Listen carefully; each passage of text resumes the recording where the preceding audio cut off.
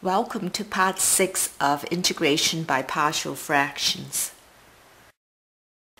This lesson deals with matters that I did not have the opportunity to present in the previous 5 parts. The first is, all linear and quadratic factors are assumed to be irreducible. That means they cannot be factored further. Therefore, if you see the factor x squared, it is treated as a repeated linear factor, and it's broken up into a over x plus b over x squared. And a factor such as x squared minus 9 is factored into x minus 3 times x plus 3.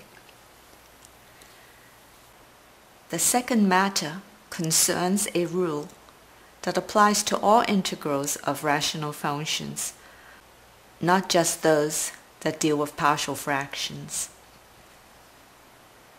If the degree in the numerator is greater than or equal to the degree in the denominator, we have to use long division first. The 2 examples in this lesson are of this type.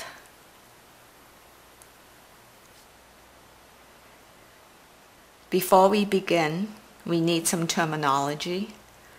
We all know that 7 over 2 is equal to 3 plus a half, but let's write it in long division notation so we could introduce the terms.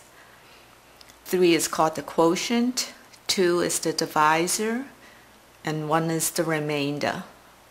Whenever you use long division and get confused about which term goes where, just draw this little picture, 7 over 2 on the side, then you could follow the scheme.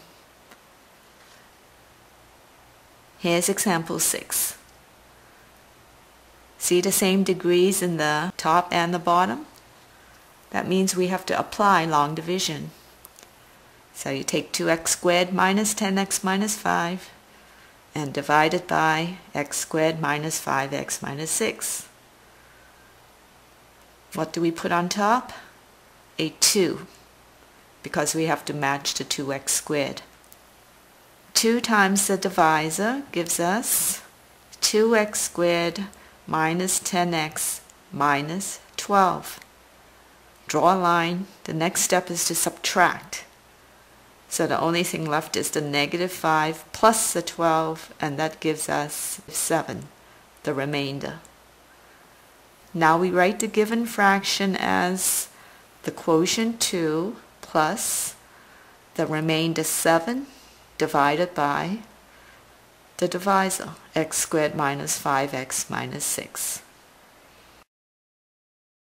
The given integral now equals to the integral of 2 plus 7 over x squared minus 5x minus 6.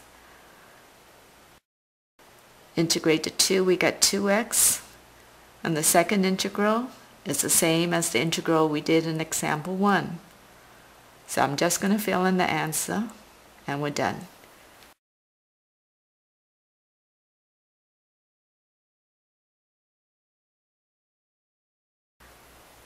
Here's example 7. Look at this integral. The degree on top is 5, and the degree on the bottom is 4. That means long division. Let's multiply the denominator out, because that's going to be our divisor.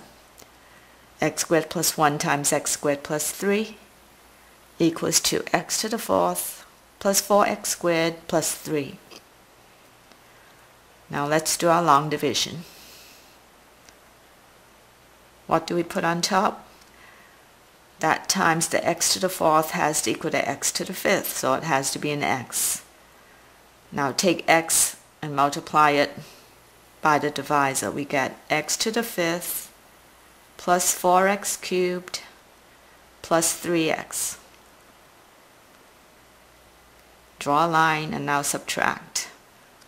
The x to the 5th drop out, we get negative 3x to the 4th plus x cubed minus 9x squared plus x. Now on the very top, we need a negative 3, because negative 3 times x to the fourth gives us negative 3x to the fourth. Now keep multiplying, we get negative 12x squared minus 9. Draw a line and then subtract. We have the remainder, x cubed plus 3x squared plus x plus 9. Oh, how do we know we were done? Because now you have the third degree, x cubed, and the divisor was x to the fourth.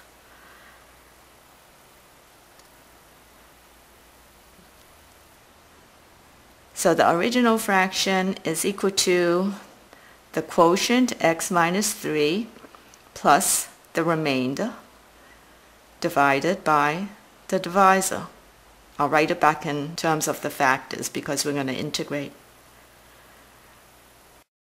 The given integral is now equal to the integral of x minus 3 plus that fraction. We'll integrate the x and get 1/2 x squared minus, integrate the 3x, plus the integral of the rest. And what you see is the same integral as the one in example 4. So I'll just write down the answers. QED.